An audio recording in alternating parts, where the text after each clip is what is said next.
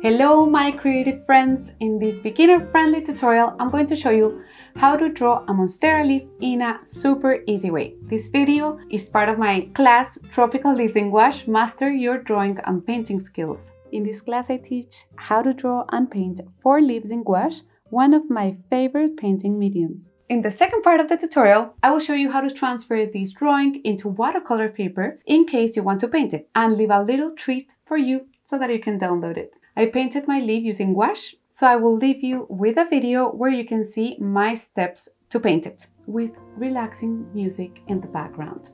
My painting is hanged on the background, so you can use yours to decorate your room as well. By the way, you will find a link to the whole class in the description of this video. I'll make these 2 little marks as guides so that my drawing has a similar distance on the top and bottom of the paper.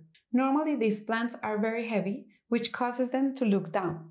To create the central vein, we're going to draw it wider at the top and thinner at the bottom.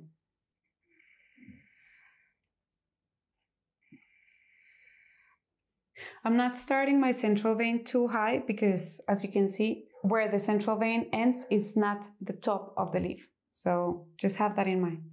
This plant has a bit of a narrow heart shape, or at least that's the way I see it. I'm going to create these 2 marks to make sure that I don't surpass them. I'll start by making a half circle on the top and then draw the bottom part.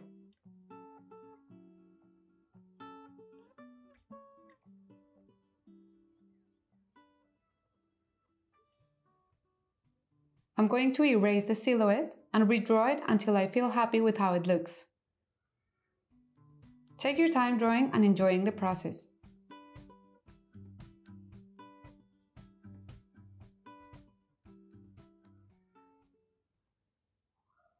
Now that the silhouette is ready, we can start creating the leaf divisions, which are much softer than the ones in the banana leaf. You can think of them as very long inverted U's. Sometimes I like to relate different features to things that I already know so that I can remember how to draw them in the future. I'm going to create 2 on this side and 3 on the other side. Once you like how the divisions look, you can start erasing the part within.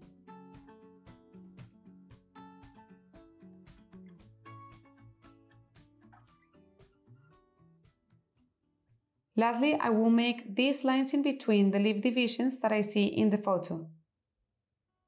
I don't think that I'll paint them, but I like how they look in the drawing.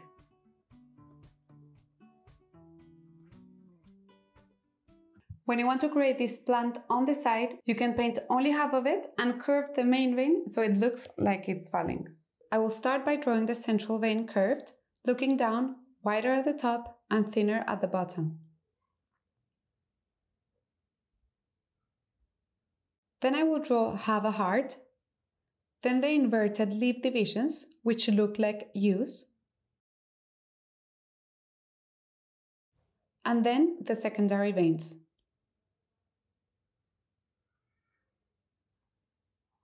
Great, Monstera leaf ready.